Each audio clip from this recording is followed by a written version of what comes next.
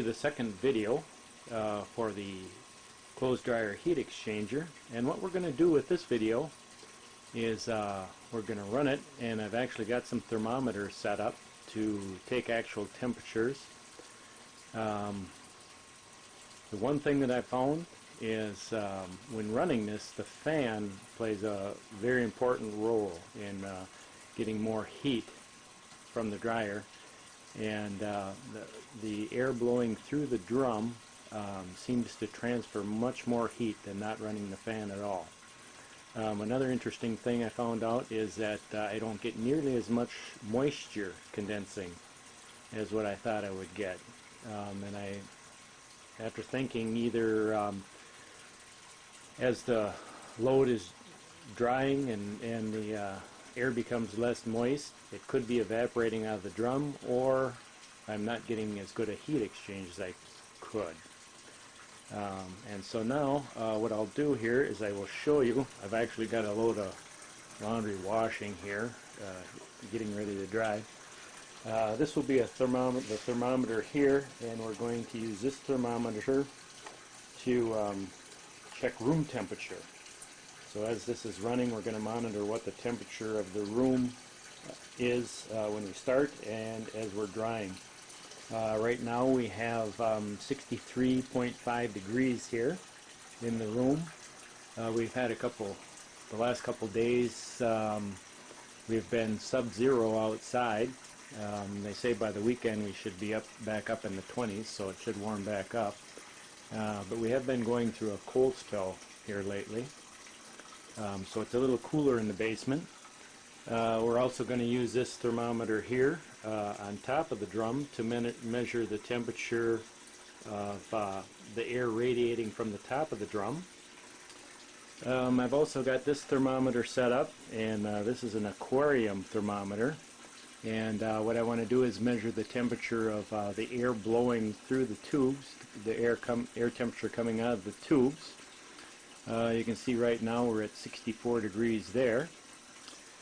And we will also use a digital thermometer right here off the outlet of the heat exchanger. So that will be the air going out after we've taken the heat out of it.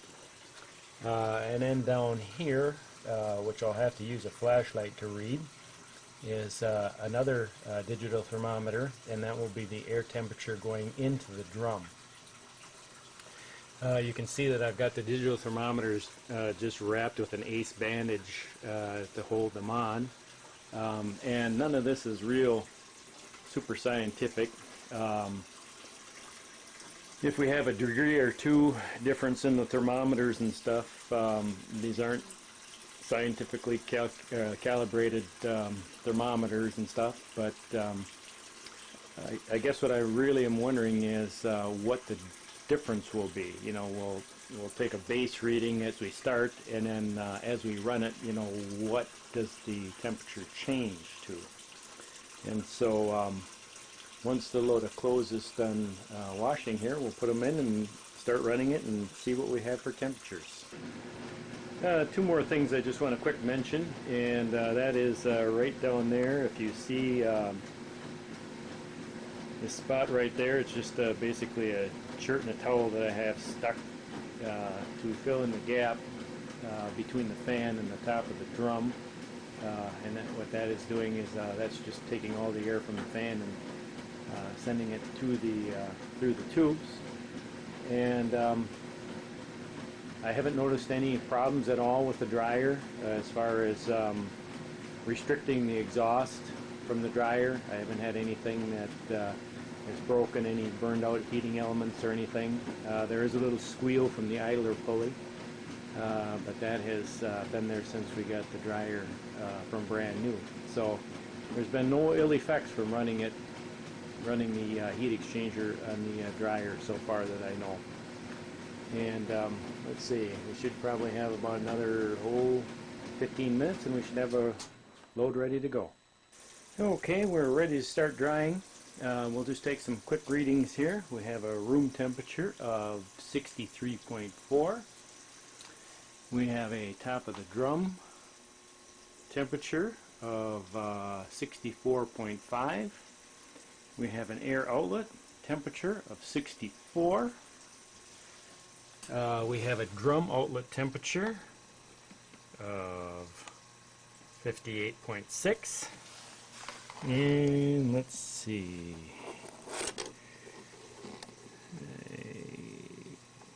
We have an inlet temperature, it looks like, of 62.4 degrees. And so what we'll do is we'll start the dryer up, and I'll come back and take readings every once in a while and see what kind of temperature we get here. Okay, here is 15 minutes. After 15 minutes of running, we have a room temperature of, let's see, 64.1 degrees. We have an exhaust temperature from the tubes of 70.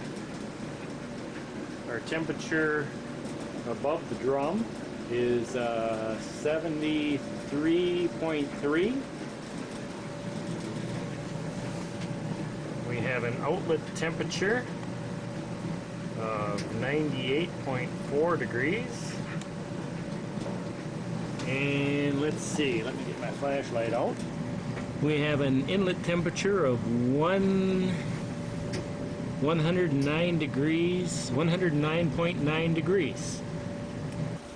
And now we'll take a reading after 30 minutes, and we can see the room temperature is 65.7 degrees. We have an air temperature coming out of 70 degrees. The temperature on top of the drum is 76.5. The air outlet temperature is 95.4 degrees. And the inlet air temperature is 109 degrees. Okay, after 1 hour of running, we've got a room temperature of 67.3 degrees.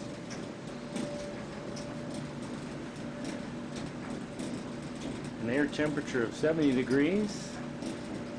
Above the drum temperature of 75.7 degrees. We have an outlet temperature of 94.5 degrees. And we have an inlet temperature of 111 degrees. Okay, and we have the end of the cycle, and we have a room temperature of 68.6 degrees. We have an outgoing air temperature of about 70. 76.9 for the top of the drum. And 90.9 for the outlet temperature, and 102.6 for the inlet temperature. Now we'll start the next drying load here. Okay, we have about 1 hour and 30 minutes. We have a room temperature of 69.1. We have an air temperature of 72 degrees through the tubes.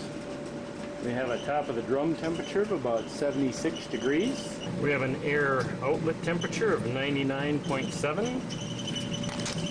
And we have an inlet temperature of about 111.9 degrees. You are starting to hear a little squeaking from that idler pulley. That's been a problem. But we'll continue on with the readings. Okay, we got about 1 hour and 45 minutes. We have a room temperature of 69.5. We have an air through the tube temperature of 72 degrees. Top of the drum temperature of 79 degrees. And we have an outlet temperature of 96.1. And an inlet temperature of